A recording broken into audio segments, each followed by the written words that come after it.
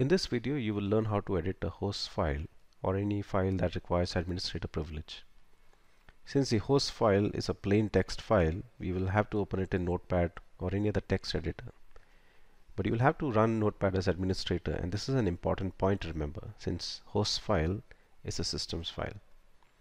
Click the Start button, type Notepad, right click, and select the Run as Administrator option. Click Yes when prompted. Now in Notepad, select the File Open option and select the host file. Now it is usually found in C, Windows, System32, drivers, etc. Now select all files in the filter and select the host file. Now for those who are not aware, the host file maps host names to IP address. So for example, you can block a website by mapping the website URL to a loopback IP address. A loopback IP address is 127.0.0.1.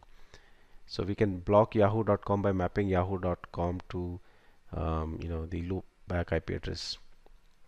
So for example, by doing this, you get a desired effect. Once we've inserted the desired entry, you can save it, because now that we've opened it with administrator privileges, you should be able to save it. That's it. So I hope you liked this video and found it helpful. There are more useful video tutorials coming your way from TechKen. Now, since this is a new channel that focuses on technology and design, please like and subscribe to the TechKen channel to support my efforts. Thank you again for watching.